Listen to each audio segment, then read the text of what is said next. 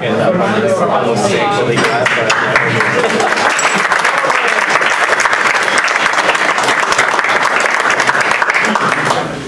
hi, I'm Fernando.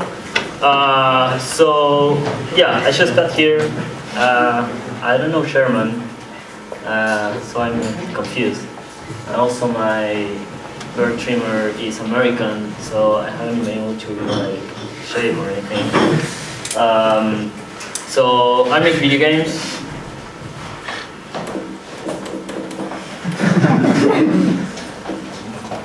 I don't use Mac OS. And also my Windows installation died. So we're just gonna have to win this somehow. Yes, you can do it. Okay, cool. Yeah. I make video games. I've been making games since 2006, I think. I also organize stuff like Fuck This Jam, which was a game jam that we did last year. Which was based around making games you hate. I made a bunch of games with Swim.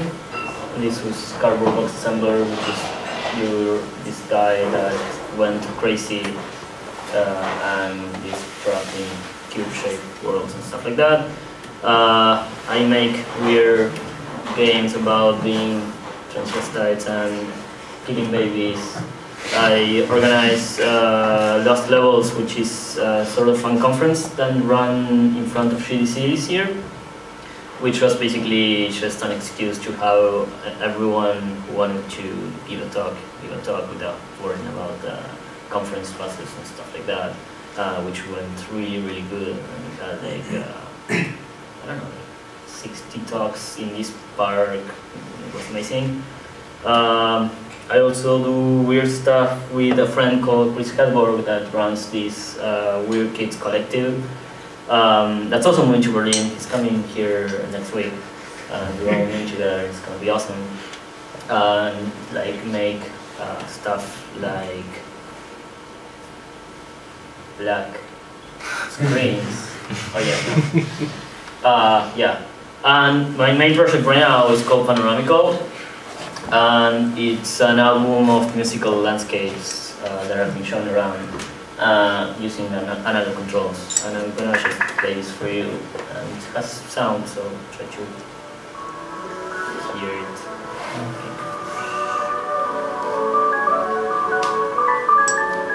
So you basically move controls and everything changes stuff. And then you do stuff. So it changes.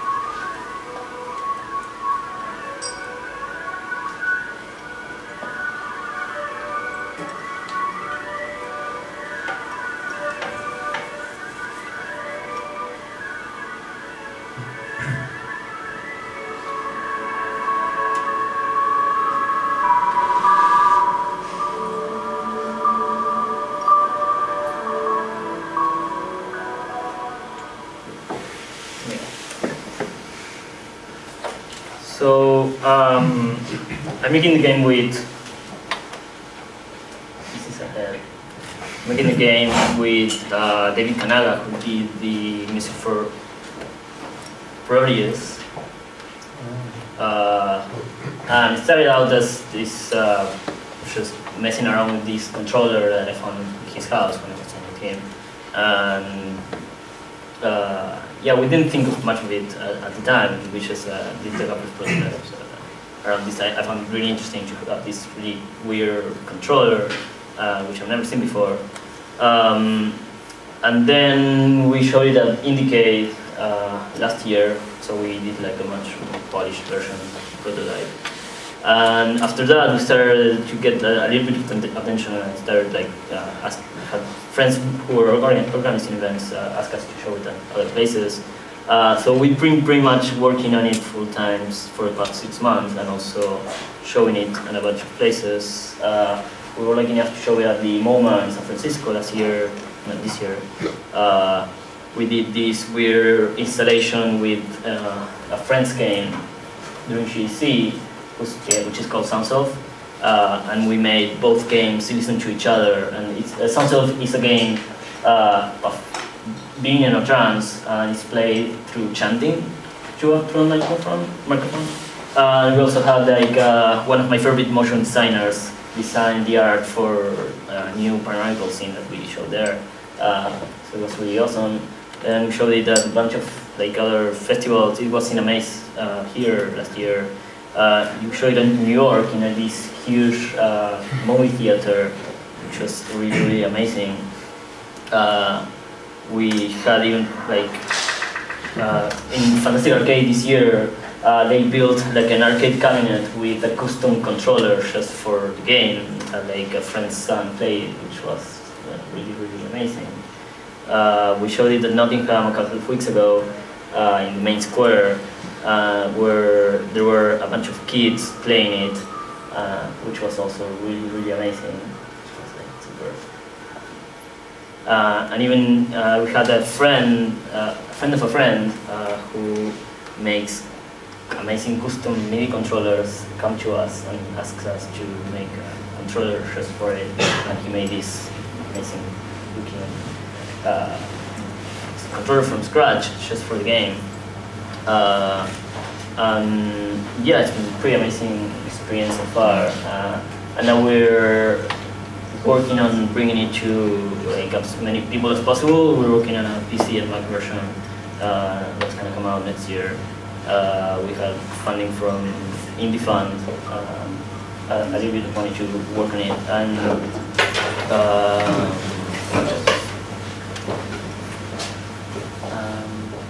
yeah, we're also collaborating with other artists to make scenes for it, and it's cool. Now I'm here, and yeah, that's what it is. And this is the weird other stuff that I make. If you have any questions.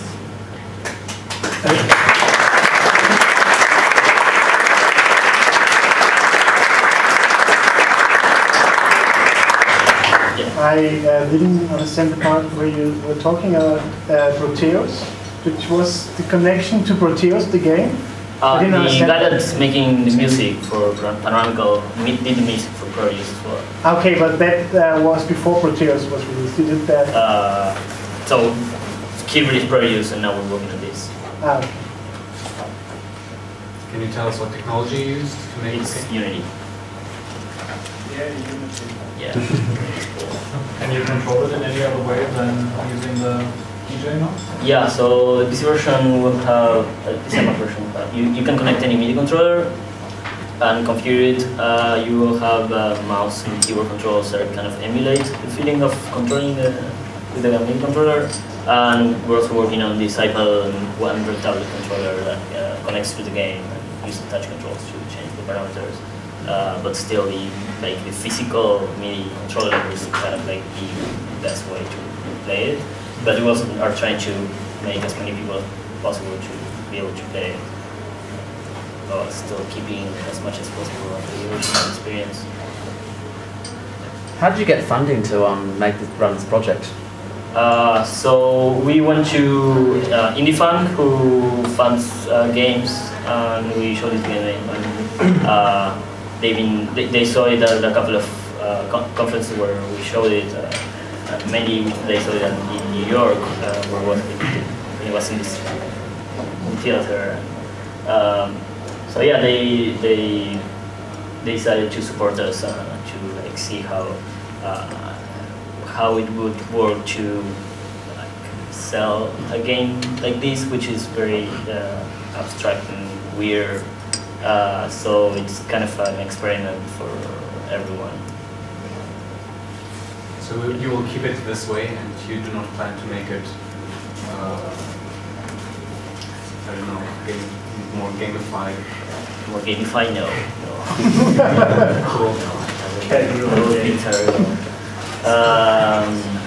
Yeah, no, I mean, it's, we found that just the experience of controlling a bunch of different parameters at once is engaging enough, and that you don't really need a goal. And actually, it was very surprising when we showed it at a bunch of places that people still got engaged with it without needing, the game to tell them to actually do something. So it's like the game is about the experience of being immersed in music and graphics and everything, and people really get that. So we're pretty confident about keeping the design that way, keeping it minimal. And also Produce is a good example of a game that doesn't really have any intrinsic goals set by the game, but it's still a successful game, still a successful experience. Have you ever thought about making it for touch devices? Like running on a touch device? Touch screen? Yeah, yeah, that came up, but my posture with that is that having the control be separate from the screen is a really big deal, and not having like your fingers all over the screen it's really good, and like the ability to change stuff without looking at what you're controlling and just staring at the screen is a big part of being able to be immersed experience. So we might make a little thing that runs standalone in a touch device as a demo or something we're thinking about, but the main game will still have an external control to the game. Yeah. Are there different songs, or is it just one landscape you're playing, or yeah, is there any progress inside? We're working on a bunch of different, we call them scenes or whatever, but yeah, you have like different environments that you can play around with. Do they change while you play them? Is there any progress that comes from the game, or are you the only environments? Yeah, like after a while some things change, or No, so pretty much each environment is like one close experience, and there's no time limit or anything. So it's up to you to control how much time you want to spend on it. Okay, and then you have like variations in the different. So in the scene, you're the only one interacting with it. There's no change from the game itself. Right. No. No. Like every combination of elements is available to you at any time. So and that's actually a big part of the simplicity of I don't know, like the design of it, that there's no transitions and no progression, and that still works because it puts you as a player in a position of having to make these transitions. And also one thing that we found really interesting, well, we showed it at a bunch of places, is there's a performance aspect to it as well, because when people are playing it and there's a crowd of people watching, they get into this mindset where they will try to make like nice looking transitions between the elements and try to like create kind of a story for others to watch, which I totally didn't design for that, but it happens and it's really awesome. You have any plans on when to release it or how? We're working on it next year, hopefully. Have you been approached by DJs interested in using it in their shows, given that, as you said, there's this performance aspect of using it? We not directly, but we have a lot of people telling us that maybe it should be like a vision tool or something. But one thing is that to me, it's the sound is also a big part of like the experience of like how every little element in the environment sounds. So just removing the sound and using it for graphics seems kind of like awkward to me. But I don't know. We're still, one thing that I want to do that I'm not sure if I'm going to have time to do it is to include like OSC support so that you can send parameters to the game from any other device or any other software to control it. Just so people can have games and really interesting stuff with it. But, Cool. Cool.